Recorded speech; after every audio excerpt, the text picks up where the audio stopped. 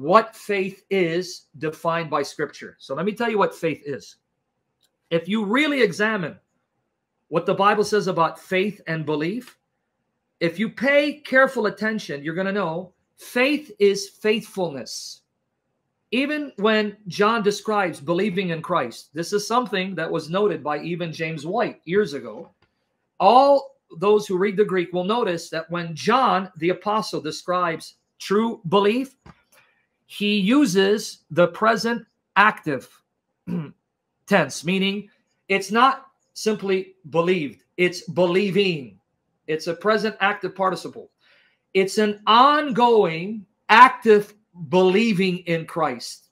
That's the term that John employs by inspiration of the Holy Spirit to describe true believers. Who's a true believer? The one who's believing. Notice, it's ongoing. It's an active, dynamic, ongoing belief. It is believing, continually believing. Well, for John, believing in Christ is trusting in Christ. It's taking Jesus at his word and doing what he says. In other words, the proper definition of faith, according to Scripture, is a faith that's faithful to Christ, trusting in Christ, and obeying him. There's no such thing as faith that isn't faithfulness to do what Christ says. Go to James 2, 18 to 19 to illustrate my point. James 2, 18 to 19? Yep. Okay. But someone will say, you have faith and I have works. Show me your faith without your works, and I will show you my faith by my works. You believe that there is one God. You do well. Even the demons believe and tremble. Notice, they believe, but they still go to hell. Why? Because the type of faith that the inspired authors of Scripture have in mind is not simply mental assent. Yes, I acknowledge and I believe and I know God exists. I acknowledge and I believe and I know Jesus is Lord. Because the demons know that. They're still going to hell. Faith, as defined by Scripture, is not simply acknowledging Jesus as Lord, but being faithful to him. So faith is faithfulness. Well, you can't be faithful if you're not obeying him. So when you define faith that way, every Trinitarian tradition can affirm sola fide, which is why in the church fathers, you'll find them using terms such as justified by faith alone, apart from works, because they understood what faith is. Faith is being faithful, but you can't be faithful if you're not obeying Christ. That's being faithless. Yes. So it's a false dichotomy. That's why in James 2:26, notice that a true living faith is a faith that obeys and does good works. Because a faith that doesn't obey and does good works is dead. It's not faith. James 2:26, read it. For as the body without the spirit is dead, so faith without works is dead also. See, you caught it? Can you Yes. be a living, rational human being if your spirit leaves your body? No. So then how can you have faith if there is no working? Because faith is being faithful and faithfulness is obeying. You cannot separate works as being definitional to what faith is. You cannot separate works as being definitional to what faith is. You cannot separate works as being definitional to what faith is.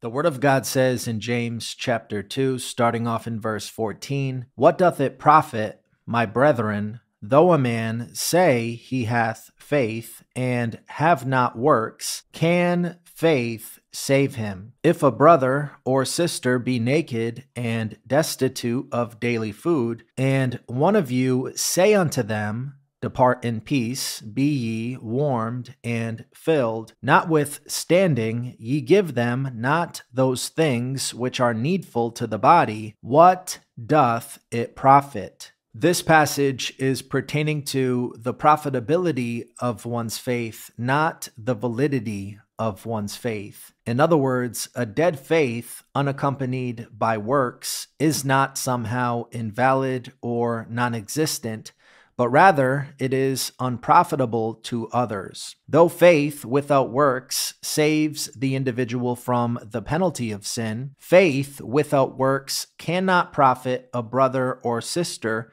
who is naked and destitute of daily food. Meaning, merely professing, "Be ye warmed and filled," does them no good without providing those things which are needful to the body. Titus chapter 3 verse 8 says, "This is a faithful saying, and these things I will that thou affirm constantly, that they which have believed in God might be careful to maintain good works." These things are good and what? Profitable unto who? Men. Jesus said in Matthew chapter 5, "Let your light so shine before who? Men, that they may see your what? Good works, and consequently glorify your Father which is in heaven." Thus, James is admonishing his fellow believers to be doers of the word and not hearers only, both for the benefit of others and personal blessing. Look at James chapter 1 verse 25. "But whoso looketh into the perfect law of liberty and continueth therein, he, being not a forgetful hearer, but a doer of the work," watch this, "this man shall be what? Blessed in his deed." Another mistake often made by those seeking to harmonize James chapter 2 with salvation through faith alone is that they fail to rightly divide between justification before men, which is what James is describing, and justification before God, which is what Paul speaks of in Romans chapter 4. Notice the stark contrast between the two. James chapter 2 verse 21 says, "Was not Abraham our father justified by works when he had offered up Isaac his son upon the altar? Seest thou how faith wrought with his works, and by works was faith made perfect or complete? And the scripture was fulfilled, which saith, Abraham believed God, and it was imputed unto him for righteousness." Don't miss this. "And he was called the friend of God.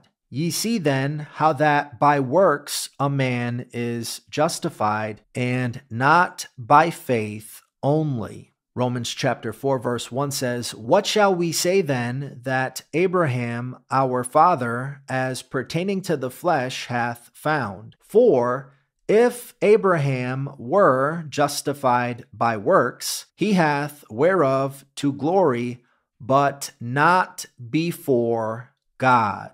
Now to him that worketh is the reward not reckoned of grace, but of debt. But to him that worketh not, but believeth on him that justifieth the ungodly, his faith is counted for righteousness." As you can see, James chapter 2 is completely consistent with justification by faith alone when we take context into consideration and rightly divide the word of truth. As always, failure to do so results in confusion, contradiction, and corruption.